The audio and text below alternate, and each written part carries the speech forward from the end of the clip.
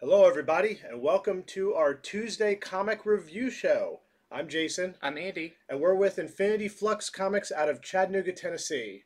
So, as with every Tuesday, after we're done the bagging and boarding and sorting, we sit down with some of the hottest comics. Mhm. We divide them up. I grab the ones I want, Andy grabs the one he wants. We fight over a few of them.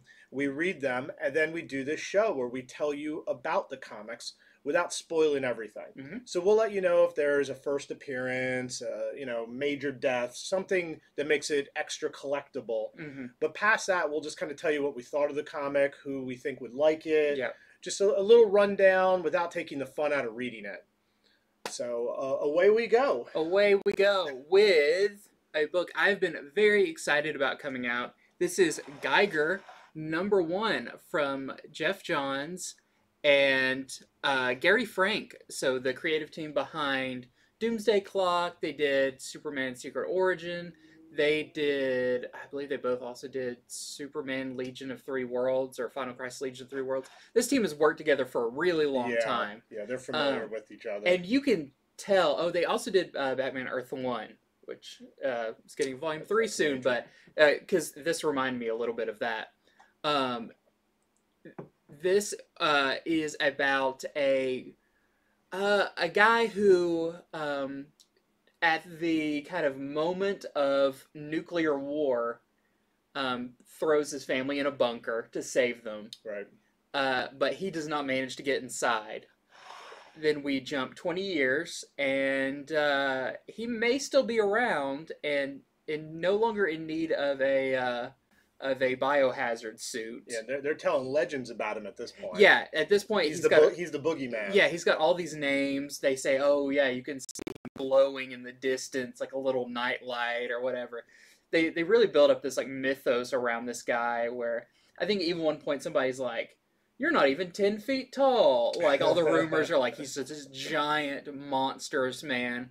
But he would fit in a Justice League or an Avengers too with his new abilities, which I mean you'll see on the variant covers everyone's seen. He's got this like glowing radiated skull and everything. So this I wrote a bunch of notes and then I scratched a lot of them out because I'm like, it's just me redundantly saying like, I really like this. This was great, but it really is. The art is top notch. There's some really cool scenes that are very reminiscent, like I was saying, of Batman Earth One, especially that one. He's like dropping with his cape and he's doing like the classic superhero landing, but set in this post-apocalyptic world, which kind of gave me some Old Man Logan vibes. Kind of these um, different groups come up. We don't really see any of them, but they all have crazy names, like the organ somethings. Like they probably steal people's organs and Right. everything. But the world it sets up, even though it's not like here's a map of everywhere and all the crazy things, it definitely already feels rich. And speaking of map things, there's actually one at the end too. But the feeling I got from this too was I mentioned Fallout New Vegas. For sure. Yeah. Has a very strong feeling of that. But this wasteland, I think it's in. Is this in Nevada or New Mexico? I think it's in Nevada. Yeah, it's southwest for sure. It's not. It's close to Vegas. Yeah, it's within some kind of range of Vegas. But I mean, let's see. And I can attest, Andy really did like this a lot. Like he read it and right away was like, "I like this so much." I read an advanced copy of it, so I've read it also, Yeah. and I enjoyed it. I thought it was awesome. I'm a big fan of Jeff Johns' character writing. I feel like he always manages you to make you care about the character on a deeper level, other than they've got I'm gonna be the strongest or whatever. We were talking about it earlier.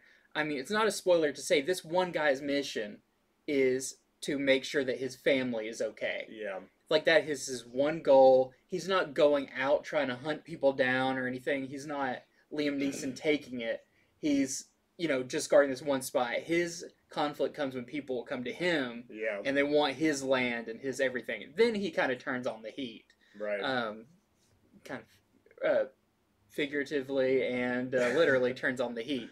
But this is, I mean, I would say post-apocalyptic superhero would probably be post-apocalyptic vigilante, something along there. But I highly recommend this. I feel like this is Jeff Johns at his like A game. Like when people talk about how good of a writer he is. And I would This, also say get this from your shop as soon as you can because it's already sold out on the distribution yeah. level. I read the advance copy. I thought I ordered a lot. Like I upped what I was originally Mm-hmm. going to order because I read it and I liked it so much. And I could already say now I wish I had ordered even more. Yeah, yeah, because I mean, the we just talked about on our Comics from the Future show. There's already a second print Yep. coming out and everything. Like they seems like they kind of knew this was going to be big. But I did want to show off some of the variant covers because they do show you a little bit more of the idea of it. So first off, we have the Eric Larson variant, which, as we've been noting in other shows, it really feels like Image is fleshing out their pseudo superhero line with Radiant Black. Now we have Geiger. We have let's see what just stuff with like crossover that's Yeah. really Noctera. Noctera. There is a ad in the back of this for a new book from Pete Tomasi, which is also very superhero looking. Let's see. Then we've got, I mean, one of the best covers. I know, I couldn't pick which cover I liked the best. Yeah, they're this is all- the Jason Fabok cover, which of course worked with Jeff Johns on Three Jokers and his Dark Side War story arc in Justice League. I mean, you see that it's such a great cover, but Geiger almost comes across as like possibly a villain the way, Yeah, because it's so spooky looking. I mean, also it looks like it actually glows. Yeah. Like I was looking at it, flipping through the box, and I was like, "Is this a glow in the dark cover?" No, it just like catches the light. Yeah. Of course, then we have the blank sketch variant. Have an artist draw a glowy skull on there. Then we have. This actually had no real incentives. There was no like 1 in 25, 1 in 50, or anything. The only thing it had was a 1 per store variant. That is a black and white of the main cover, and for our customers, we're selling this for 50. But I think that's a great get. I have a lot of hopes for this series. I think the stuff it teases, there's kind of a in this post-apocalyptic world, this kind of kingdom that has risen up with some pretty colorful characters, and it's one of those things where like, oh, I want to see how our main character deals with some of this stuff. So really cool. I definitely would recommend picking Geiger up this week. So the first one I'm going to go over is Batman 107. I actually read an advanced copy of this a while ago. In fact, I've read 108 at this point as well. And I have to say, post-Joker War, hard to wrap my mouth around that, James Tynion, his writing has just continued to just excel. It's really good. I highly recommend 107, 108, maybe even better. I can't wait to talk about 108 in a few shows. But 107, there is a first cameo of a new character. It's already been talked about. People have already seen pictures of her. Her name is the Gardener. Mm-hmm. Not much is known about her. You just get a little of her in this. But she has some sort of plant powers. Mm-hmm. Hard to tell what they are. Yeah. So, a lot of thinking is that Poison Ivy, is she really a villain anymore? Mm-hmm. She's kind of an anti-hero. So maybe this new character is going to come in and fill the void. For some reason, this new character, the Gardener, and she's got great style, by the way. Wait till you see how she dresses.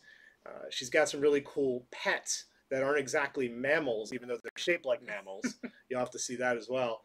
But she's interested in Harley Quinn. So Harley Quinn is back in Gotham. Mm-hmm. You see this in her own book, too. I think DC's doing a really good job of having their books mesh right now. A lot to do with A-Day, which happened in Arkham and all that. So Harley is back in Gotham trying to make up for what happened during the Joker War and her history. For some reason, this new character, the Gardener, is particularly interested in her. But this is going on in the Batman series, not just in her. Mm-hmm. So you see this is sort of an overarching thing. This issue has more Scarecrow, who has turned legitimately scary himself. He doesn't need to give you a toxin now to be scared of Scarecrow. It has more Simon Saint, What is he up to? How is this all lean into Future State? You can see as they keep taking steps towards Future State. And I like Future State more than ever now because I know where it's all going, and it's so fun to watch how it gets there. Yeah. So it'll be interesting to see, does it divert from that path and we get kind of an alternate future, or is this literally going to the possible death of Bruce Wayne and all of that? Yeah, yeah. So the last thing is there's a group called the Unsanity Collective. I think people have been talking about this a lot in all the comic channels, in particular Miracle Molly. Her first cameo is not in this. It was actually in the previous issue, 106. So the Unsanity Collective, they're not in this much, but they are in it a teeny bit at the end because someone is trying to infiltrate them. And it's a character that has been on a Batman sort of character from a long time ago who I find very amusing. Anytime a group needs to be infiltrated, you'll just have to wait and see. You'll see. It's sort of last panel, you get the name, and some of you are going to go, oh, I know what this is. And others are going to go, wait, is that? Who is that exactly? I know it's a shame you can't also talk about 108, because where that goes is really interesting. I skimmed through it too, and it's like, oh, this is not just a little thing. Like, this is really expounded upon. Yeah, if anybody has fallen off of Batman after the Joker War, or you're just behind, it's time to get back in. Yeah. I mean, this stuff, it's been really, really cool, really fun. A lot of neat new characters. Tynion has decided, instead of just, hey, let's rehash the old Batman stuff, let's build sort of a new universe, and let's update, rather than let's take old characters and update them, let's bring in new characters that already are updated. So I think it's very cool. Here is Batman 107, the Matina variant. There are some incentives as well. We are sold out of them, so we're not going to show, but just want to let you know that. I feel like Batman is a series right now you could talk about. We could do an entire hour-long show speculating what's going to happen, and, you know, with all of these new villains and new characters coming up, what do the old ones think about that? You know, what... you know, Scarecrow kind of got his reforming, but there was a hint that, like, he was presumed dead, and what does that mean for this character? And there's a lot going on. Like, this is a deep book. The day may come that we'll have to do a spoiler show. We just don't have the time. I mean, we literally are just comics nonstop. Yeah. But 108 does show you were right in guessing who Peacekeeper 01 is. Okay. That's revealed in 108. Cool. So he made an off-camera guess to me. So. We do that a lot. We make a lot of... No, we have Batman 107, so if anybody needs more of it, we do have it. Yeah, so what's up next? We've learned to order up on Batman because we keep thinking, like, okay, that's as many people as going to be getting it. Everyone who's got it is happy and they're going to be getting it. And every week is like, I need Batman now. It'll stop. Just like with Joker War, Tynion sets up the chessboard. He gets all of his pieces, you know, the pawns, and then he adds a knight, he adds a bishop, a rook. But then once they're all there, he stops, and they all interact. And, you know, that's the trajectory he's on right now with 106, 107, and 108. So. I'm interested to see what's the end game of these characters that he's just now created. Very interesting.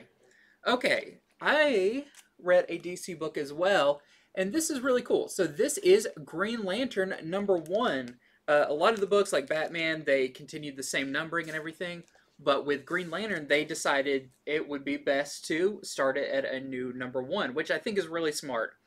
We had Grant Morrison's The Green Lantern going on. It actually just ended shortly before this, but it was kind of its own thing. It stood alone. It was 2 volumes. Not super heavy into any kind of continuity, but this is back to the Green Lanterns that you know, the storylines and everything that you may have missed since Hal Jordan the Green Lantern and Green Lanterns ended a few years ago, which are both great series. This is more back in that line where we have our main characters in this who are John Stewart, but also Kelly, who is the Teen Lantern, who has previously been in Young Justice. We do find out she's 11 in this, which I think it seems very dangerous for an 11-year-old to be wielding this power. Yeah, the gauntlet. But she doesn't have a ring, like you said. She has a gauntlet. If you're a longtime Green Lantern reader, they know that there is the kind of prototype ring was a gauntlet, and that's addressed in this. Is this the original um, Krona's gauntlet? Is this something new? I feel like that's a really interesting part in this story is all this stuff with Teen Lantern. I didn't know how I'd feel about it because you think you got this kind of sassy teenager coming here telling Jon Stewart and Kilowog and everybody what's for, and this is the new way of doing things. But I find her character very interesting and has a lot of bigger implications, especially with the words like omniverse thrown around, which is really big. If you read Infinite Frontier, we kind of know that the DC universe is now a omniverse made of multiple multiverses. So there was a lot more like big story in this than I thought there would be. But it's really cool. There's now that the universe is kind of coming together, they're creating this United Planets group that initially the Green Lanterns are like, cool, we'll be the police. Right. And then they say, actually, you're not here. We're not voting on that. We're actually voting if we even want you in our United Planets government system, whatever. Which kind of catches the Green Lanterns off guard. And I really like that idea of they were kind of... Green Lanterns often overstep their bounds. Yeah. And make assumptions. Make assumptions and everything. And now that the planets are kind of unified, they're like, no, we're going to decide for you. So there's a lot of interesting stuff that comes along with that. Sinestro makes an appearance. You can imagine what his vote is. Apparently he's not a fan of the Green Lanterns. Since when? Yeah, it's just like that. Oh, who invited him to this party? And so he comes there. I don't like them. When you have a permanent sunburn, you're just not a good disposition. But overall, I really like this. It kind of leaves off with a cliffhanger. Seems like they're really building up this new status quo of the Lanterns. A lot of your favorite ones make appearances. I don't know if there's a main lantern that doesn't appear in some form in this or is mentioned. But I feel like if you have been missing Green Lantern, which I have, Green Lantern was kind of what got me into reading comics, was with Blackest Night and everything. So I have a very soft spot for Green Lanterns. This is a really good jumping on point for... You don't need to know a whole lot of backstory. This feels like a really good, like, we're moving forward with all of our Lantern characters. There's a fairly major death Yes. at the end of the issue, too, that turns into a cliffhanger. Yeah. I'll also mention. Yeah, that's... it'll be cool to see what comes of that, too, because, like I said, the new status of all the Lanterns and everything, you know, what... Are they going to be their own police force? Is there something bigger? Really interesting stuff. And we have this really nice Brian Hitch variant with Jon Stewart on the cover, which I love that Jon Stewart is now kind of a de facto leader of the Lantern. Like, he has had his leadership position, but he seems to be more in... He's dealing with, like, the Lantern stuff, and then Hal is kind of doing, like, the Justice League Lantern stuff. Yeah. So you get a lot of Jon Stewart in this, and it's great, him and Kilowog. So, really cool Green Lantern #1.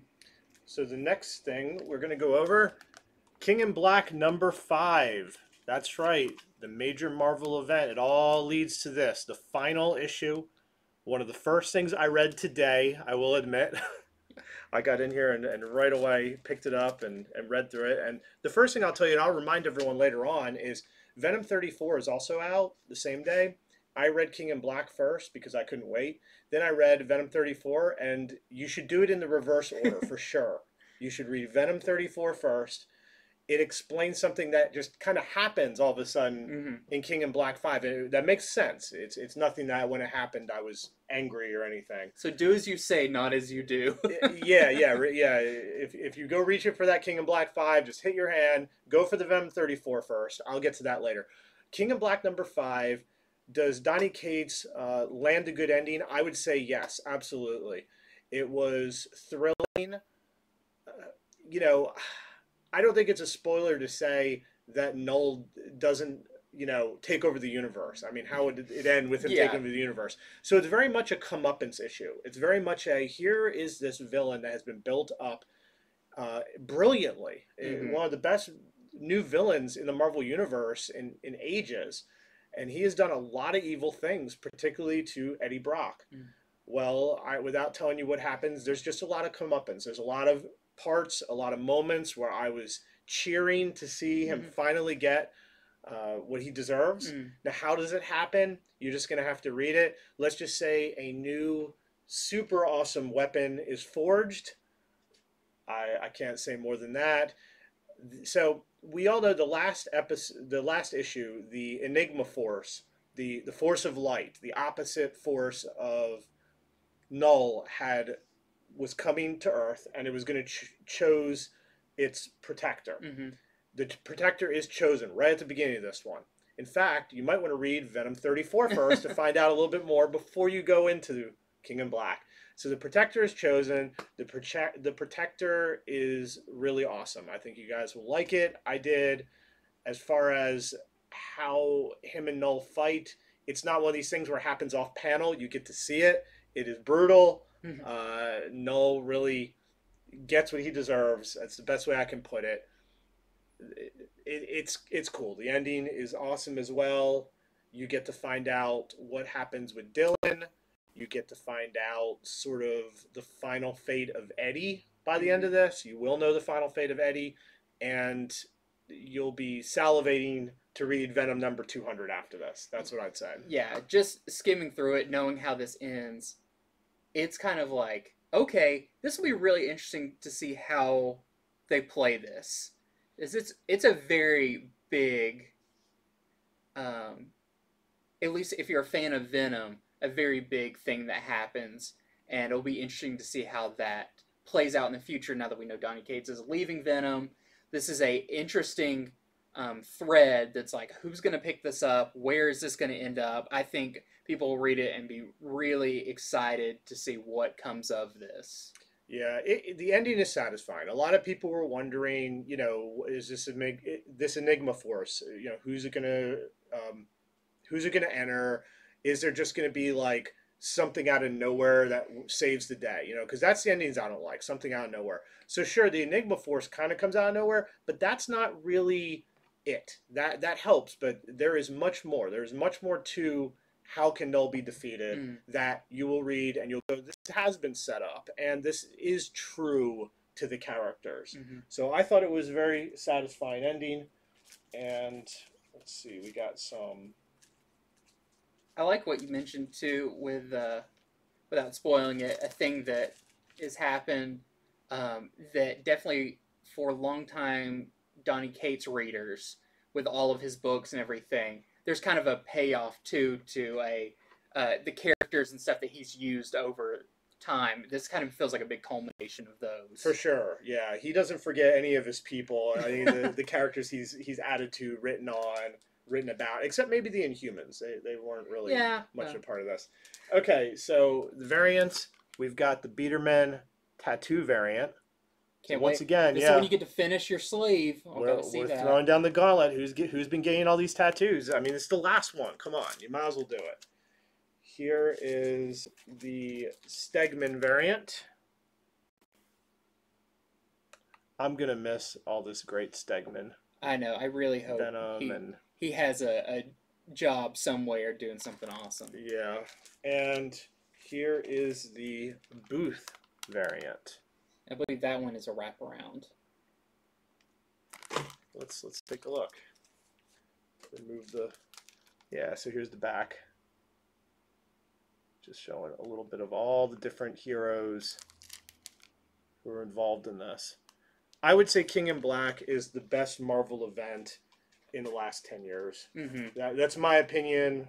It was definitely the most well-crafted and earned. Yeah. It doesn't feel like, oh, suddenly, if Null just showed up in a spaceship and started blasting people and stuff, is like, then he'd just be one of those generic villains, but that it feels like we've been with this story so long, it's cool that it actually has this finale. I am no way I'm saying it replaces Infinity Gauntlet as my favorite Marvel event.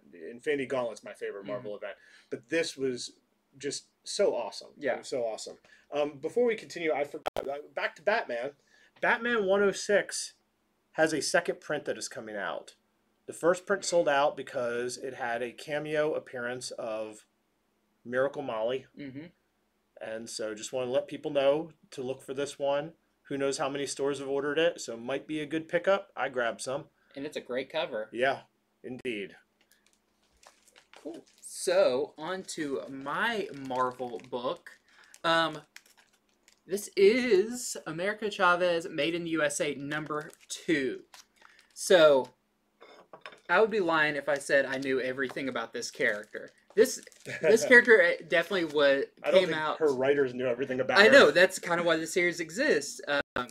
You know, I read some of her in Young Avengers, and just kind of when she pops up here and there. Ultimates, I did really enjoy the Ultimates with her in it. But I really appreciate the series because it is kind of for people like me who are like, I recognize the character, but I don't know a lot about her. Like, a lot of her backstory, which saying a lot is very minimal, took place in like Young Avengers, kind of later on in the series. So seeing this is really cool that they kind of lay it out for you. There's still a lot of mysteries in this about where she's from, when she arrived on Earth, her family that adopted her. But in this story, there is a mysterious character in the last issue that's basically been like sending her threatening messages and all this stuff of like, I know who you are, I know where you're from, you better guard yourself and your family. So in this, you can imagine she is pretty upset about that. This has great guest stars. Spider-Man's in it. Kate Bishop, Hawkeye, is in it, which is really cool to see her because I haven't read anything with her in a while. Yeah. But I'll say the little bit we learn, this person who has been sending her messages and everything, the vibe I got for sure was one that this is a new character, and they have very strong ties to America, and maybe even a family member of her, like, true family that we know, if you know her history, that her parents kind of had to sacrifice themselves to get her through the dimensions into ours to save her. But this one definitely gave me the vibes of, okay, this person knows her on a more personal basis, which I think is really important because she doesn't necessarily have a huge cast that's her own. And this series could definitely be setting up some of her key players in her life that we'll see going forward, especially as Marvel is using her a lot more. I'd assume if somebody's sending America Chavez threatening things, they would have to also have superpowers because she's one of the last people you want to stalk. Some super powered. That's the other thing too. So when she finally catches up to him, there's a chase where there's some powers thrown around. Okay. From both sides. So that's what also gives me the feeling of like, oh, this person is pretty familiar and may be from the same place or related or something. But we also have this awesome Bengal cover. Really, really nice variant for that one as well. I like she's in front of her own logo a little bit, like her foot's in front of it. Yeah. Cool. Okay, so I'm going to talk about Silver Coin, the new horror anthology series from Image.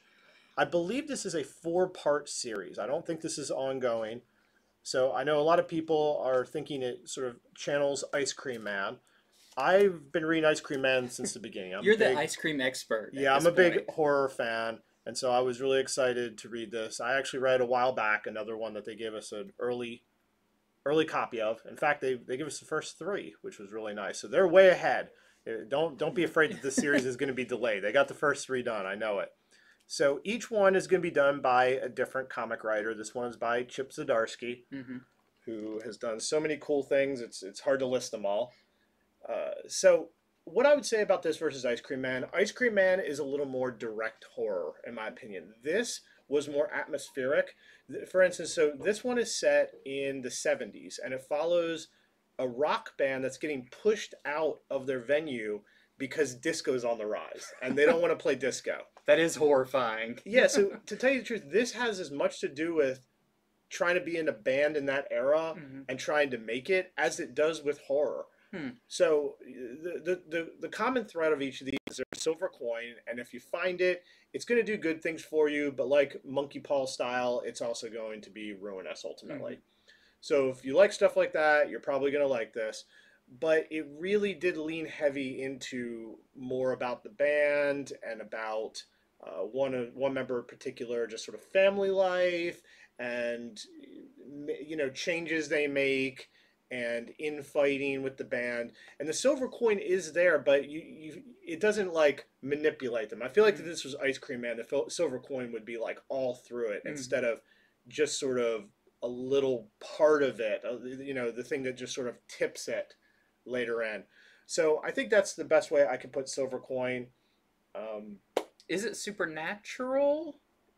For sure. Okay. Yeah. So it's not just like the coin is our camera and it's going to bounce between people. No, the coin makes things happen. And at the end of the first issue, the coin is found by somebody else. The second issue doesn't necessarily follow that, though. It's just sort of the coin is going to be where it is.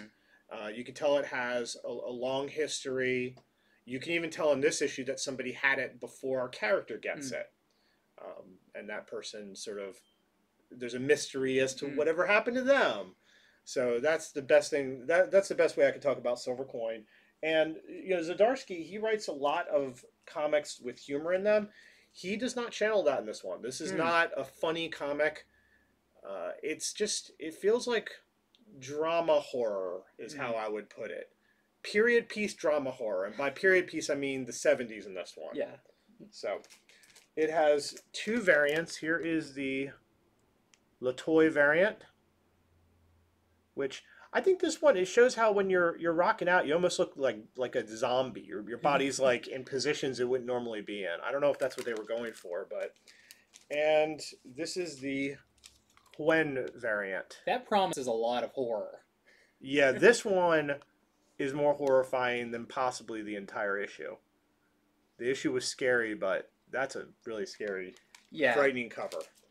Yeah. So. And Ice Cream Man is also just disturbing, and I feel like maybe that one's not quite as like uncomfortable as Ice Cream Man can get. Yeah. So this was like watching something scary. Ice Cream Man, like some of those issues scare me as I read them. So. But it's cool that a lot of companies are embracing this like anthology style storytelling, where if you didn't like this one, you might like the next one, or that. I like them too, that they have like the through line and everything like Ice Cream Man does. Yep. So next up, this is a interesting one that's going to take a lot of talking about. But this is Tankers #1. This is the new book from Bad Idea, the new company that brought you ENIAC. Which ENIAC #2 also came out today. Yep. So this one, just to preface it by saying, this is very limited quantities. This is we still want to talk about it. Yep. But it's not like one that was open order that we can offer everybody. So this is pretty much for our customers and everything. You can check and see if your store was on the Bad Idea list. Maybe they got some in too. But I think this one is really interesting because, I don't know, ENIAC, I feel like we've been following the saga of this Bad Idea company. Yeah, what a saga. What a saga that has been years in the making at this point. And ENIAC was kind of their test, they throw this one out there and let's just see how people react to this new way of doing comics, which is very limited release and very rule heavy with like, we couldn't sell it on eBay for a certain amount of time. We couldn't sell it, outside of our store. And only, 200 stores in the whole world were allowed to carry it at first. Yeah. It's been a wild ride. Yeah. I mean, sometime we need to like sit down and do a little documentary on the journey of Bad Idea, what it was like to be a store, like all these, because that started, I mean, year before last, pre-pandemic, yep. Where we at least knew about it and were working on getting it. Well, this is cool because this is the next book out from them. So this one is a 3-issue series called Tankers, and what the Tankers are these kind of mech suits that these specialized pilots drive, and the story is in the future. I don't think it gives a particular time. Oil reserves on the planet are running out. They basically say we have like 50 years left of oil. And that's like a rough estimate. They're like, it could be even sooner than that we completely run out. So what's the best way to get more oil? I feel like they figured out the most convoluted way of getting more oil. Yeah, they just wanted to fight dinosaurs, but go on. Yeah, so they decide, since fossil fuel comes from like decaying dinosaurs, they would have a lot more oil if the dinosaurs died later. So I liken this, they have time travel, and the people are like, this would take forever to develop, and the guy's like, actually, we already did it. And I just think that's funny. It's like, we don't have to get into the nitpicky of like, how we get time travel. It's done. Here. Let's move the plot along. It's like, that is not the story here. So their idea is they're going to go back in time to the time where the asteroid hit Earth and killed all the dinosaurs, and they're going to shoot the asteroid and deflect it off the Earth, and basically buy them like 50 million more years before the asteroid comes back around. They're like, okay, at that point it can kill all the dinosaurs, and we'll be good. But to do that, it's going to be very dangerous to go back in that time. So they hire these elite special forces who drive these tankers to go clear the area so they can move the scientists in and the giant cannon that's going to shoot the asteroid. It's just... It sounds crazy, and it reads kind of even crazier. This feels like a very...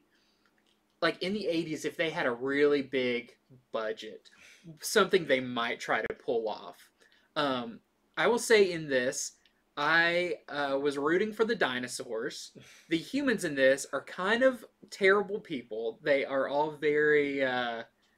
just power hungry. Everybody in this is very power hungry. The oil companies, the people driving the tankers, they're like doing this because they're going to get a big paycheck, and they're going to get kind of a bonus of whatever they wish.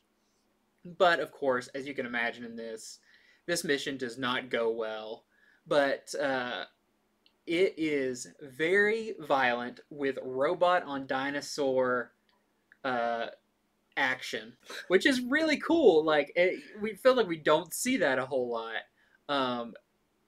I really liked it. I felt like it was very readable. It's written by Robert Venditti, who's had a long run on Green Lantern, Exo Manowar. He's done some really, really good stuff. He just ended his run on Hawkman not that long ago. But he's a great writer, and it was crazy, and I felt like the real achievement was stuff like the time travel and all that was like, they didn't explain it, and I was like, that's fine. Like, I wasn't constantly being like, no, wait a minute, why did you do that? It completely just, they kind of skim over it, but you're so interested in the end point that you're like, I also don't care about how we got to this point. So really cool. Like I said, 3 issues long. I think this is... Now, I have not read ENIAC yet, but I feel like this one people are really going to dig just because of the kind of the craziness, the all-out action. I really enjoyed this, and since this was my first Bad Idea book that I read, I have a lot of high hopes for their kind of their production quality and everything of books coming out. Like we were talking about before, with ENIAC and with this. Like, if the paper stock they're using is great, just Yeah, the quality of the the book is books are really, really high. good. So yeah, that is Tankers #1. Yeah, Andy told me the spoiler review earlier when he was reading it, and it sounded really, really wild. And time travel, and will that blow up in your face with the implications of what you did? That never happens. Yeah, it's kind of that like really bad action movie logic of like, I think this will work. I think by shooting this asteroid and preventing dinosaurs from dying, it will be good. And it sounds like they're gonna pay for it at least. Oh, so. Yeah, and I'm rooting for the dinosaurs in this. Okay, so I read The Next Batman Second Son. This is a 4-part series. It's all about Tim Fox's origin. Tim Fox is the next Batman. Mm-hmm. No spoiler there anymore. That's been out for a long time. He now calls himself Jace, which I have to say is still not revealed in this. I think we're going to find out where he came up with calling himself Jace. But this book goes into his origin. It starts out with him he's sort of a military man who is taking out evil billionaires across the world. Like just these evil sort of billionaires who run countries into the ground. And so he's a special forces guy. And that kind of explains some of his Batman training. And, his family can't know all the ins and outs of what he does. And so that's why they don't really know he's doing that. They know he's away. They know he's in the military, but they don't know what sort of level he has risen to. Well, he gets a visit from Grifter, who brings him back to Gotham because his father, Lucius Fox, needs to talk to him about something important. And at this point, Lucius Fox is pretty much the richest guy in Gotham because he has all of Bruce Wayne's money from the Joker War.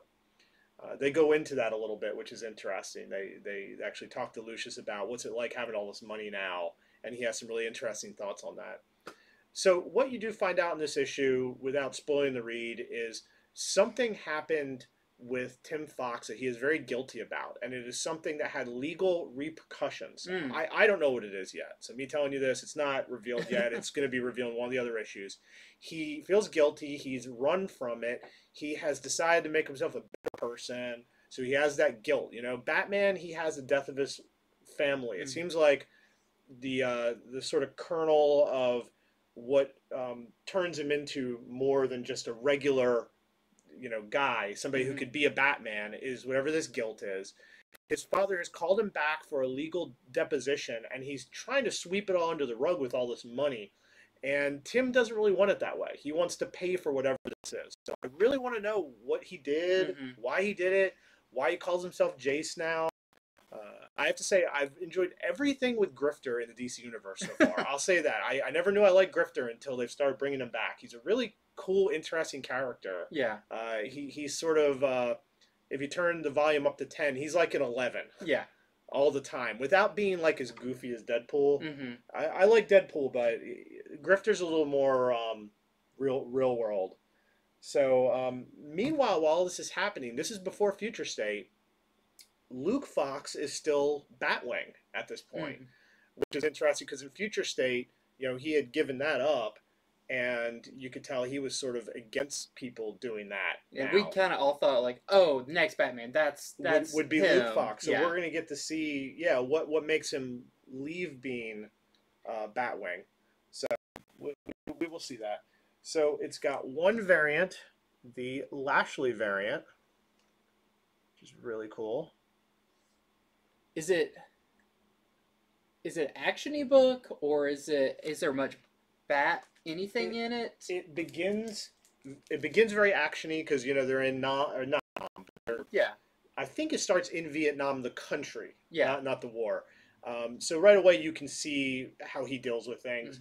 But no, it's a lot more about his family life, whatever this legal thing is, what's going on in his head. So that's more what it's about.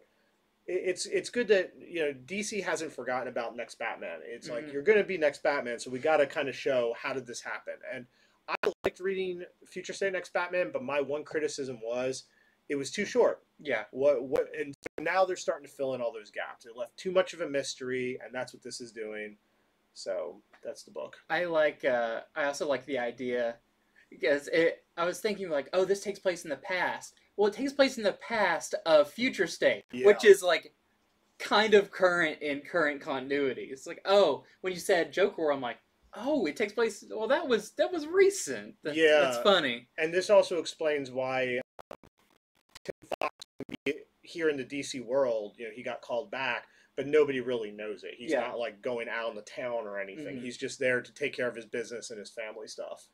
So, let's see. Next up, I have another DC book. It is Crime Syndicate #2. So this is a 6-issue miniseries. Not a ton to say about this, especially if you read the first one. You kind of know what you're getting into this one. You're dealing with the Earth 3 Crime Syndicate, which are the evil version of the Justice League. But it is really fun to see how a group like an evil Justice League even manages to like stay a group. And you see in this, they kind of don't. They're kind of also punching each other along with the villains. But what I really like about this is it's not a spoiler. In the first one, the kind of big bad in this is Starro, which if you saw the recent Suicide Squad movie trailer, we know that Starro is coming to the Suicide Squad movie. I think it's cool that we're seeing a bit more of him in this as well. Character I really like. There's also, this is a hard thing because I'm not sure if their first appearances or not, but there is kind of a group shot of a lot more Earth 3 characters. So I know we've had books like Multiversity. They even had a guidebook that basically was like, these are all the characters in Earth 3. So these characters could have appeared there, but this is also kind of a rebooted Earth 3. So there were some characters I recognized in this shot, but also some that I didn't.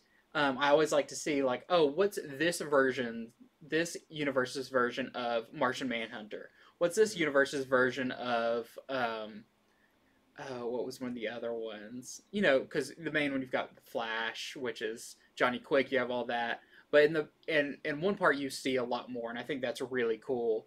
Kind of fleshes that world out a little bit. Also, this has a backup story where the first one had the origin of Ultraman by Brian Hitch. This one has the origin of Owlman, and it's a new origin of Owlman. We've done the origin of Owlman a couple of times before, but since death metal and kind of the multiverse being recreated, these are new kind of augmented versions of origin. So I think that's really cool in this too, kind of a new definitive origin of each of the characters per issue. So really cool. If you like #1, I'm sure you'll like #2. It's a lot of fun just seeing a bunch of bad guys also be bad to each other. And there's this really awesome variant. This is the Tyler Kirkham variant of Owlman. Yeah, that Owlman variant's nice. So cool. And you find out what's different between him and Batman quite a bit. A lot similar, but just he went a different direction when he got scorned. So pretty cool. All right. So Venom #34 is also out this week. If you missed what I said during King in Black, please read this one before you read King in Black #5. It'll make King in Black #5 make more sense and a lot more enjoyable. So Venom #34. Eddie Brock was killed in, what was it, King in Black #2. Yep. And since then, the only part of him that's alive is in Null's hive. He is a codex, which is basically like a memory. Mm-hmm. And so you're just in the hive. He's been in there for a few issues. He's run into some familiar people like Flash Thompson, who's also pretty much anyone who's ever been joined with the symbiote is in this hive. And they're trying to find their way out. And so Null is also in here. It's not the real Null. It's just sort of a portion of him. The real him is on the outside world. So this is them trying to find, is there a way back? Is there a way that they can escape this? And I can't really tell you what happens. It would spoil the read. But read this before King in Black #5. That's the main thing I can tell you. It also has something that happens at the ending that's pretty important. outside of King in Black. So it's not just like a filler one. With the ending, it's like, oh, this is going to have implications that might end up affecting even other titles like Spider-Man and such. Okay, I was about to say it's funny because when you're saying, oh, this has everybody who's been part of a symbiote or whatever, it's like that place is chock full of the Marvel universe with all of those characters. Well, it's when they die. I think that's okay where it is, and that's they were collecting all the codexes, building up the King in Black. He was having Carnage collect them. Yeah. And, man, so much when I think back to what all started the King in Black stuff, it's so much stuff. Yeah. And it's also cool because if you miss some of it, it's still fun to jump in and read. It's not, So we got a few variants here. We have, oh yeah, and this is also the second to last issue that Cates and Stegman will be on. So Venom 35, which is also being called Venom 200, that's the legacy numbering. That is going to be the next one. There's been a delay on it, though. It's actually not coming out for 2 months. Yeah, the big gap between these two issues. They've at least announced the delay. So here is Venom 34, the Stegman variant. Might as well hold it up to... Oh, yeah, that's Make them fly whichever way you want. Yeah, that's right. Correct. I love this kind of... since Cates and Stegman have been on there, like this new kind of form that Venom has taken with like he gets these bat wings. It's a really cool kind of evolution of the character. Yeah. And here is the Superlog Venom Thing cover. So Venom crossed with Man-Thing. They've been doing all the crossing with Man-Thing covers. So I love that one. I love the creepy mouth in his stomach. That's so cool. So next, I'm going to actually do a double feature because these are slightly related. So we have Star Wars High Republic number 4. There's so many good comics out this week. I know. This is a big week. You see my piles of comics over here. And Star Wars High Republic Adventures number 3. So let me move this real quick so I can put these next to each other. This series, I mean, we've said it over and over. Star Wars is back and hotter than ever. I think everyone knows that at this point. It's kind of redundant to say it. But what really got me about these is how closely they're all kind of tied in together. So I finished reading the novel that was kind of kicked off the High Republic. I'm reading the next one, which is a young reader book. Characters that are in like this young reader book are in Star Wars High Republic. It really feels like they are building a whole new universe because it's set so separate from the prequels and the sequels trilogy and everything. We have all these new characters. We're still learning a lot about them. And I feel like these 2 issues do a lot to further the overall story of the High Republic. So with High Republic number 4, we're kind of wrapping up our first story arc. It may have one or 2 more issues in it, but we're kind of getting some answers to stuff that's been going on since the first issue. But a really interesting note I wanted to say in this one is there's kind of so we've had this this plant-based alien life form thing kind of manipulating some characters and everything. We kind of find out their origins in this, but in their origins they do one of those classic comic book scenes that has the branches go out and we show like the history of this thing. As a Star Wars fan, anytime you show me like history of things, I'm like trying to pick stuff out. That actually references some Sith or Dark Jedi that are pre-High Republic, which since the Disney Star Wars buyout, we really haven't got anything older than High Republic. Right. So we haven't seen, they've alluded to like the Great Sith War and all of that stuff, but we actually see some history of this life form, this plant alien creature, and it doesn't flat out call them Sith or Dark Jedi, but they've got red lightsabers. I think that's really cool because especially because they have a very distinct look that I have not seen before. They have very like distinct masks. Anything like that, if you know Star Wars, is a big deal. Like stuff like that is not just thrown out there. So we even get some before High Republic hints at this. And, you know, I could be just picking this scene apart more than it's supposed to. But for Star Wars fans, that's a really big deal. But other than that, great issue. Just such cool characters they've built up for this new timeline. And then Star Wars Adventures, for one, this has a cover appearance by Marchion Ro. Yep. Up there you see with his helmet and everything. Not first cover appearance, because there's actually been some variants, store variants and stuff that have happened. But for like main series, you know, A covers, A and B covers or whatever, this is his first appearance. But with this, you get a lot of really interesting parallels with the Jedi and the Nile, which are our new big bad group. Because there's been these two friends that have split up, and one has continued on with the Jedi, and one of them has went to the Nile. And there's a lot of really interesting side-by-side pages that show kind of what is similar about them and what's distinct about them. But definitely I feel like a very world-building issue where you see a lot about the Nile and a lot of visual stuff we haven't seen before with those characters. So really cool 2 issues. Other thing, there is a new villain group, I would say, at the end of High Republic. I believe it's High Republic number 4. It's hard to keep them straight when you read both of them.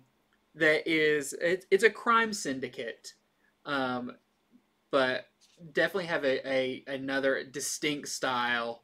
And if you're a fan of the Star Wars kind of crime underground, you'll definitely want to see this, because there's some really interesting characters in that. What's also really unique about this issue of High Republic, this is the first time we've actually gotten a B cover, a same price, not incentive, not store exclusive variant cover. This is the Bustos variant, and I think it's really cool. I hope that we get variant, like just give us variants for every issue. It's fine. Yeah. We all want them. So really cool Bustos variant. Then we have the High Republic number 4, the 1 in 25 U variant that has one of our new Jedi on it. Selling that to our customers for $30. Really cool. And then High Republic Adventures had a retailer incentive variant that we are selling for $25. But you can see it was hard in the beginning when this came out, and I was really trying to convince people like High Republic Adventures is not a kid's book. Right. It focuses more on like Padawans and younger characters, but it still has as much impact as the main one does. But you can see on that, and we are selling this for $25. And the fact they put Marchion Ro's first appearance in the Adventures book shows that they're not really favoring one over the other. Yeah, I think that's a good way of putting it. They're not favoring, one's not getting all the good stuff and the other one gets the cast off. It's like, no, these are all equally important if you want to read the full story of this new era in Star Wars. So the plant villains, they're like what, the Drenagir? Drengir, Drengir. I'm waiting to find out that the plant from Little Shop of Horrors is related to them. That's what I want to see. It'll be in the background somewhere. We'll be making him some new form of him. It's like, oh, hey. Okay, so from Boom Studios is Magic the Gathering. Magic has not had a comic in some time, and this is an ongoing series with new characters. So if you want to catch first appearances, there are several in this. And Magic has been optioned by Netflix. So it's going to have a show. It just seems like this property's been around for so long. A few people at the top are like, why are we not doing more with this? I mean, this is a known thing. It has a built-in audience. So Boom's going to try it in comic form. This takes place mostly in Ravnica. Mm-hmm. Now, I played a lot of Magic back in the 90s. I played it when it started. I got away from it a long time back. A lot of my friends keep playing it. So Ravnica, I don't know a lot of the Magic lore, but apparently Ravnica is this amazing city. In fact, the beginning of this comic's almost a love letter to it. When you read it, you'll see what I mean. And there are these guild masters who are also planeswalkers. It means they can go between the different worlds of Magic. And someone tries to assassinate one of them. And a lot of this book is them getting together and building sort of a team who's going to look into these assassinations. This is a team of these guild masters who normally wouldn't team up. And you do get to see some of the villains. It's not, I don't think the major villain shows in this. It's more like a lackey just showing their power. I know one of the major characters in Magic, I see him on cards, and he's been in other things. Is this character Jace Beleren? I believe is his last name. He makes an appearance in this book. Is he the fire guy? He didn't do any fire in this one, but maybe. I know less about Magic than you, which. But Jace is a powerful character, and even he seems at a disadvantage against these new villains. So I read the book, and this is coming from somebody, I don't know the Magic lore at all. I don't know the cards past 1998 maybe. And so it's a little bit of a learning curve. There were definitely terms and phrases and people in it. I was like, I don't really know this. But it's still being written by Justin Jordan, so he tells a good story. And the art of it was fantastic. I'll say that. The art in Magic the Gathering is top notch. Boom, I think, is making sure about that for all their stuff lately. So that is sort of my review for the new Magic book. So if I was to come into it being like, I have never heard of this thing called Magic. Right. But I've read fantasy books. How easy would it be for me to read it and get kind of the idea of going on? I think the issue is sort of half and half. I think half of it is like, hey everyone, you know Magic, this is cool, and we're going to show you this place and this person, and you know how this works, and look, they're using that spell, and they're talking about a counter, you know how that works. But then the other half of the book is sort of, you don't need to know all that stuff. You know, this is a real plot line, and you'll kind of start understanding it as it goes. You'll understand the world, and it lets you be fascinated with exploring all these new ideas. And does anyone tap lands? No lands are tapped. Man, I wanted to see what a physical or a picture representation of someone. Do they literally take the earth and shift it around, or do they walk up and they tap on the ground? Maybe issue number 2. I'm waiting for that first land tapping. There's several variants to this. The variants I'm going to show you. This is, they did sealed bagged variants called the Planeswalker variants. I believe that there are 4 different ones, and you don't know what you're going to get until you open up the bag. I think it may represent sort of the main characters in the series. So this is just it bagged. I did not open it to show everyone. Then there is a blank variant, which they went with purple. Purple is not one of the 5 colors in Magic, but I have heard people say that purple is like jokingly the 6th color. If they were going to do another color. Yeah.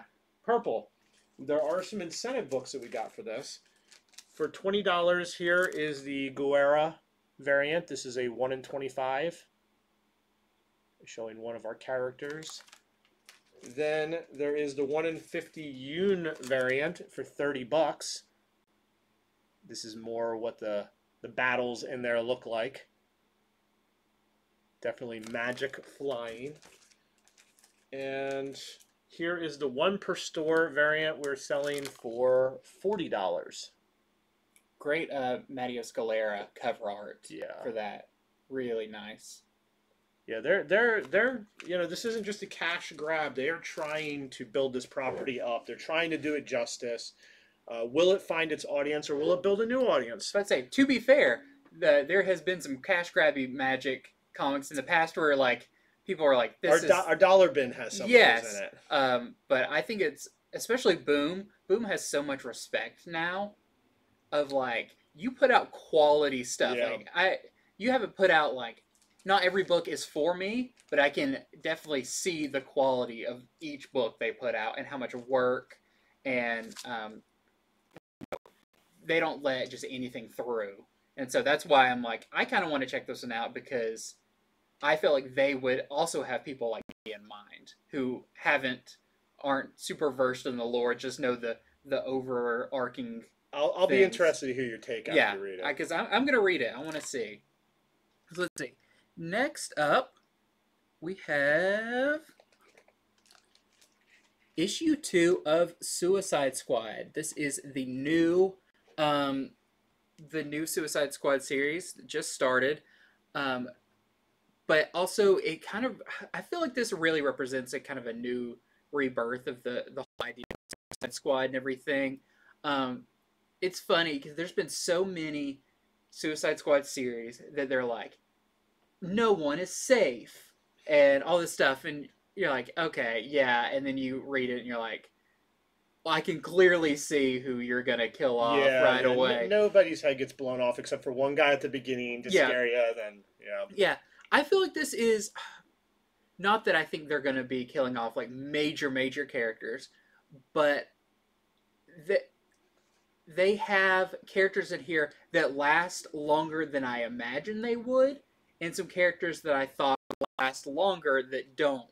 So I think that is the key to a good Suicide Squad book, is kind of this, no one's safe, we're kind of constantly moving, just right on the edge of something going wrong. But this is cool because this kind of introduces a new second Suicide Squad team. You showed me that. Yeah, you were showing me. You're like, who are these people? Yeah, because I didn't remember them from the first issue, and of course, maybe not all of them make it through there. I mean, it's not when you introduce a bunch of new characters in a Suicide Squad book. I mean, some have to be fodder, but that's fun. But what I think is really interesting is there's some that do make it and get some character development and everything that you go, oh, okay, maybe this is actually going to be a new interesting character. But along with those new characters, there's also, as you can see on the cover, Talon, who, I mean, from back in the Court of the Owls storyline and all of that, that's a pretty significant now member of the Bat mythos. You have Connor Kent Superboy, which is very interesting. You think, how would you control him at all? And all of them have like this little bomb placed in them that could go off if the people who are running them so choose. How do you get that into somebody who has skin of steel? Right. You probably just hit them even harder with the needle, which is horrifying. But you get a lot of explanation for that. Some really interesting character stuff. Of course, there's kind of some big reveals, surprises, and everything. There's also this new character you can see on the cover, down in the corner next to the barcode. That is Nocturna. Now that I see that, it's like, I try not to say Noctera. I think it's Nocturna.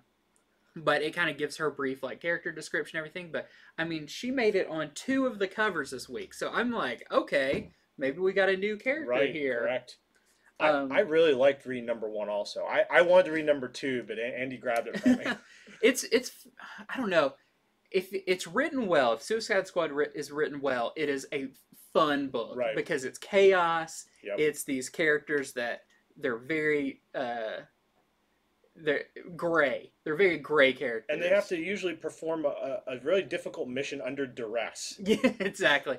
And the other thing I want to mention about this, the whole thing with A-Day. I'm not sure if we're spoiling A-Day yet.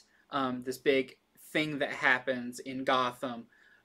This is going on during that. Yep. Like, you literally see what happens, and it affects some of our characters in this. Other than Infinite Frontier Zero, this is pretty much the only book that shows you some of what's happening during A-Day. Yeah, and I forgot which book it was in that Batman was mentioned that he showed up, but they immediately tried to like run him out, and he was like, I was just trying to save people. That was mentioned in like a different book, and you see that scene in here where Batman comes to Arkham and is trying to save people. Like, it's really so interconnected, but also not you don't feel like you're missing out. It just kind of makes it a little bit more fun. And that cover is a very A-Day cover too. I know. When you know what A-Day is.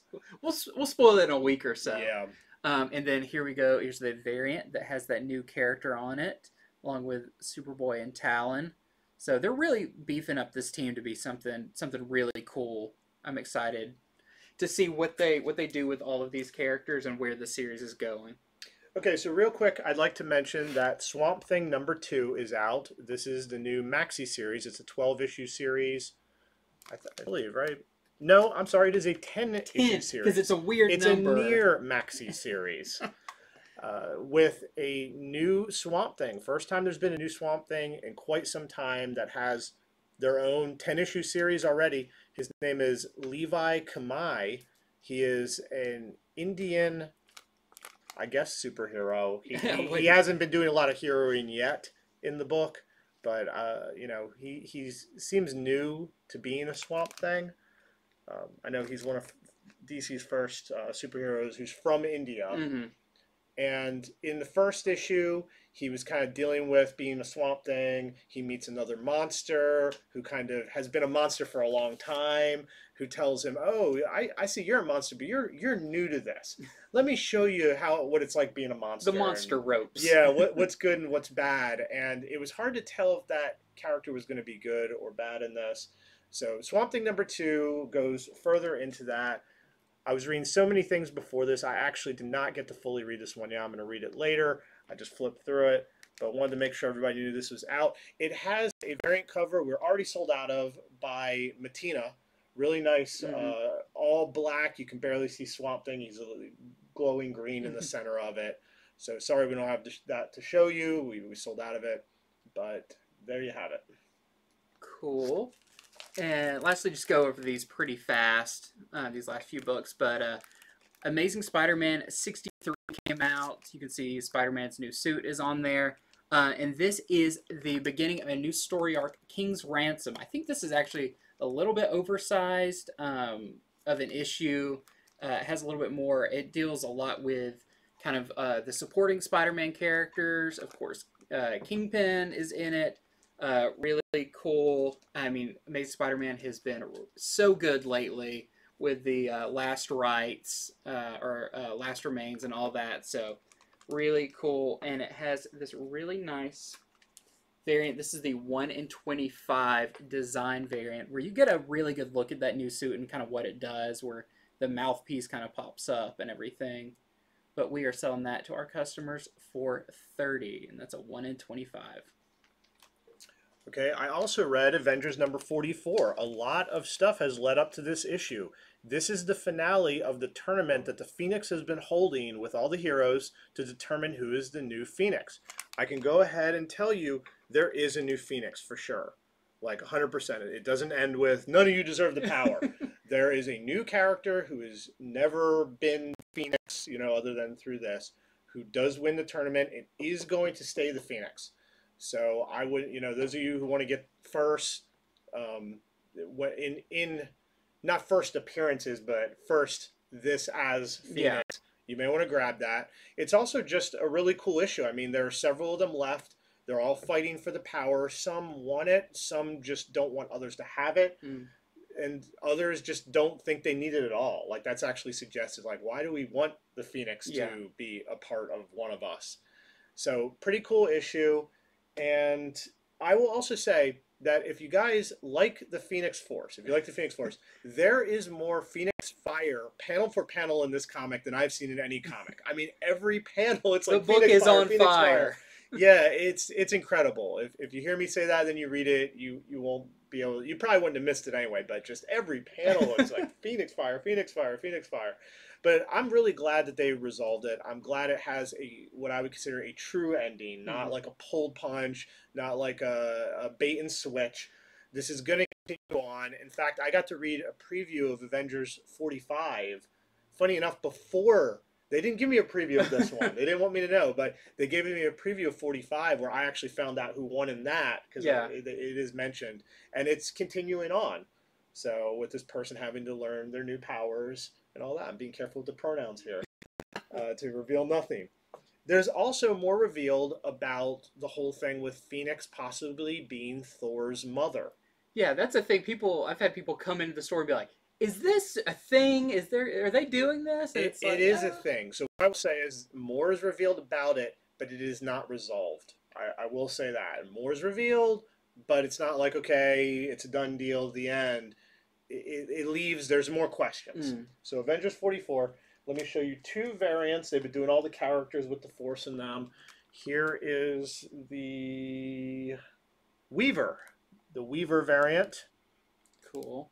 And then we also have the Momoko variant with She-Hulk with the Phoenix Force. Like she needs more power. Yeah. OP. Yeah. All right. Awesome.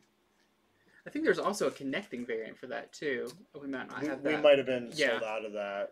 I didn't see it in the But box. Those are cool. They've been doing those. Next up is Sensational Wonder Woman #2. So this is one of those series that every issue is kind of a different story, all centered around Wonder Woman and what makes her sensational, what makes her awesome. This one's really cool because it is centered on War World with Mongol, and Wonder Woman has to go up against Artemis, who we know from Red Hood and the Outlaws fame. But really cool issue, great art. The art is by Bruno Redondo, and there's some great scenes in that. And then there is the really cool Sway variant with Wonder Woman and Artemis. Okay, so I read Noctera 2 a little while ago. You read that a while ago because you gave me your review on that weeks ago. I really, really, really like this issue. The #1 Noctera, I was like, I like the style, I like the art, I like the setting, but I need more. You know, the plot was good, but I wish it had been a double issue. This solidifies it. This was really, really, really cool. The villain in this is really scary and awesome. He's the shadow guy, which of course makes sense for this world. This is a post-apocalyptic future where something happens, which this issue goes into what it might have been. It goes into it pretty specifically. Something happens where sort of darkness overtakes the world. There's no more sunlight. The sun is gone. And if you don't stay in some sort of artificial light within so long, within so many minutes, you get infected and you turn into like this evil creature. You know, and I remember when I read the first one, I'm like, okay, well, is this a zombie thing? Is this? It's not. It's something different. It's something I've not heard in a lot of things. It is explained. At least an explanation is offered in this issue. It's not. I think it's going to be for real. I think it's going to be the one. This Tony Daniels cover, to me, it sums up a lot of what I liked about the book. Just strong characters, strong designs, good art. I mean, just looking at this, it's like, I want to know what's going on here. I think her rig is really cool. The fact that she transports people between safe places, but everywhere she goes in between is very dangerous. I mean, this world is probably one of the most dangerous worlds I've read about since Walking Dead, where you're like, this is so dangerous. I don't know how anyone will survive, and how, you know, you'd be scared so much. Would you even want to survive? Yeah. The main character, let me talk about her. Her name is Val. People call her Sundog. That is her trucker title. You know, her call sign? Yeah. Because she trucks people around. She has her little brother with her who helps her out. And this goes into her history. It goes into what were you doing when you were a kid? What were your parents doing the day the lights went out? It goes into sort of how her parents handled it, how they tried to kind of shield the kids from some of the reality. And it goes into her adult thoughts on this, not that she's much older now, and how she kind of disagrees with what they did, and sort of is handling it different for her and her brother. So a lot of personal stuff in this story. Meanwhile, tons of great action, a villain that is super scary, who goes after them. He wants the people he's carrying. He offers her a terrible choice. He offers her, like, you do this or this will happen. and she has to make her choice. By the end of the issue, she does make the choice. They don't string you along. A lot happens in the issue. If you were on the fence about number 1, definitely pick up number 2. If you missed number 1, I think we might still have some of it. And it had Come a in and second check it printing out. too. Yeah. Yeah, I'm real down with Noctera. That and Geiger, 2 new really awesome series going on. So I hope somehow they can cross over in crossover. Well, Geiger would be great in that world because he would glow. Exactly. And he could like walk through Except the darkness. that he would give you cancer if you got cold. Yeah, so you just let him walk in front of the truck a little ways. Okay, and there's 2 variants. Here is the Kirkham variant. We got her with her cool like her forehead light there and her flares. And then we have the Clayton Henry variant.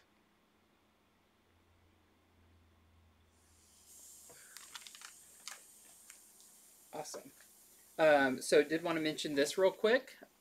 This is the second printing for Peach Momoko's Demon Days, her written and drawn and everything book. One of the hottest books of the year. And it's really cool for this second printing that they actually did a new cover. When I first saw this, I was like, oh, I thought this was issue number 2. But no, this is the second printing of the first one. So if you're a big Peach Momoko fan, or you love that first issue, or you missed the first issue, you'll definitely want to pick this one up because another great cover entry.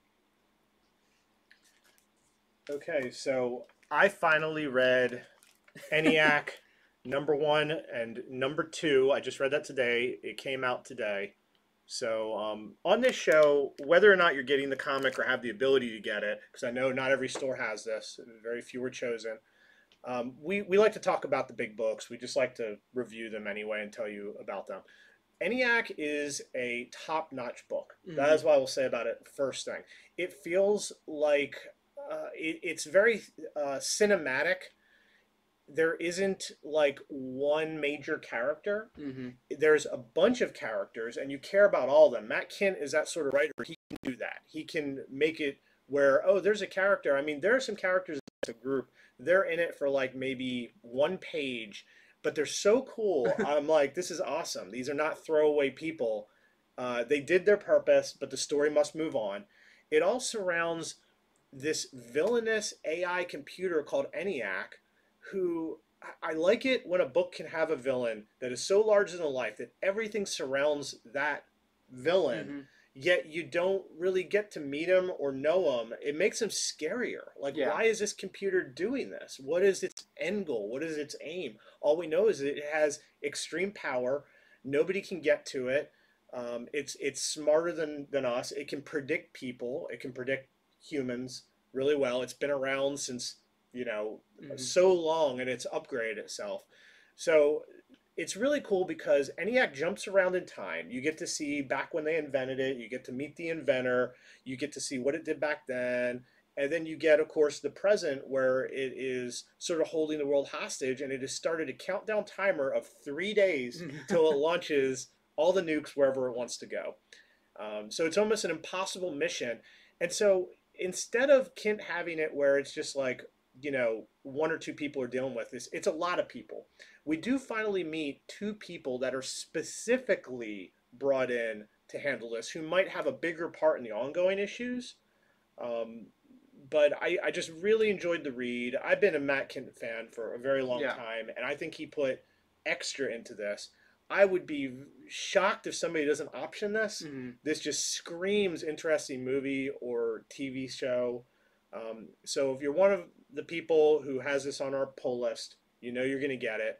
Obviously, it's very limited quantities, but we covered everybody who ordered it from us. So I just wanted to let everybody know, my opinion on it. I think it's a really awesome series. It's also fairly adult.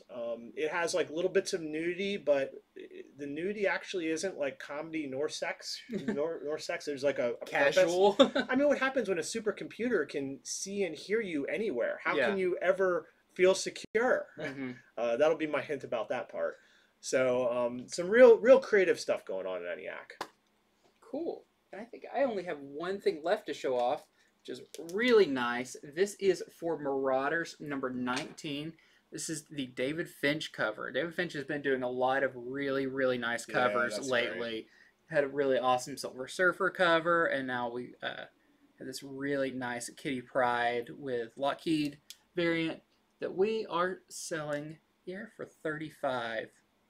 Really cool. Okay, I just have two things to show. There is a Beast Wars #3 incentive out this week. It's the 1 in 10 Perez, and we are offering it for $25 to our customers. I grew up watching Transformers, and then later Transformers Beast Wars, so... I know, I've had multiple people come in and be like, I didn't watch Beast Wars. I really enjoy hearing you and Jason talk about how much you like Beast Wars. It's good, and it's rewatchable. I watched it, I guess, like maybe about 5 or 6 years ago. I found it on YouTube, and I rewatched it, and I was like, this is great. Yeah, initially you're like, oh, the graphics don't hold up, but then suddenly the story kicks in. You're like, this story is great. Don't tune in for the graphics. No, it's like a PlayStation 1 cutscene. Yeah, so the last book we have to talk about, we'd be remiss if we did not. Berserker #1 second print, the foil print, is out. But they allocated every store in the country. So don't get mad if you cannot get your hands on this book. We are already sold out of it. This is my personal copy, which I wanted two, and I only get one to begin with. But that's how it goes. Why Boom is doing all the allocations, I'm not sure. It kind of sucks because people want all of it. Berserker was a great read. It's really cool. It's got a lot of people interested in comics who weren't as interested in them before. So just want to show it off, make you aware. If you have a way to get a hold of this, I would. If you ordered this from us, you are getting it. We were allocated just enough to cover our people, basically. But just wanted to make sure to bring it up. We try to bring up all the major books. And if we don't bring up a book, it's not that we don't care about it. It's just there's only so many to talk about in the show. I mean, look how long the show's been already. Yeah, I think it's important we talk about that Berserker. We've mentioned it on Comics from the Future when they put out the third printing that already they said is like limited to 10,000 copies, which in the grand scheme of things is not a lot of copies. That is tiny for how popular it is. I mean, there's probably 3,000 comic stores in the world. So let's say every store tried to get 10 copies. Well, every store would get between 3 and 4 copies. Yeah. So that's a very small amount. Yeah. So that's a little bit behind the scenes of your comic book store, just like us, can't necessarily control everything. No. We get what we get.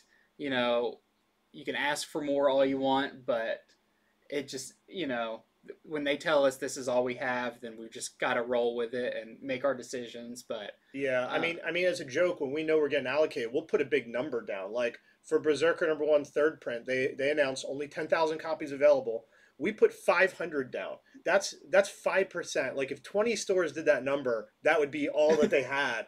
We put that number down because, you know, it's sort of a joke. It's sort of like, come on, Boom, do more. Yeah. And so when it arrives, it's going to show that line item, 500. Nope, got allocated down to 4. Yeah, it'd be like the biggest allocation. And yeah, I think a lot of stores are trying to pull that too. And you know, we'll see what we get. We won't really know until like right before it comes in how many we'll have anyways. Yeah, so. we mentioned on Comics from the Future, our Friday show, that we're actually just letting people put their names in a hat to get it. And whatever number we get, we're going to draw that many names out of the hat and we're going to sell it at cover price to them. Yeah. And that's it. So the best we could do is make a promotion of it.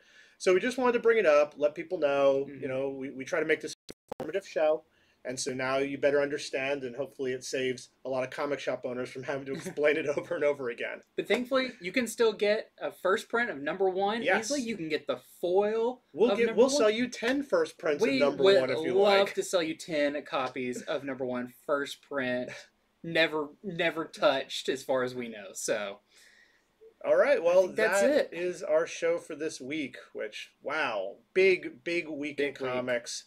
Which is good, you know. I mean, there'll be the light weeks here and there. We need the great big weeks with stuff to read. I mean, I spent like last night reading, much of today reading, and you still have books that you went over that I need to take home tonight and read more. So, but that's the fun of comics. Thank you for joining us, whether you join us on Facebook Live or on our YouTube channel.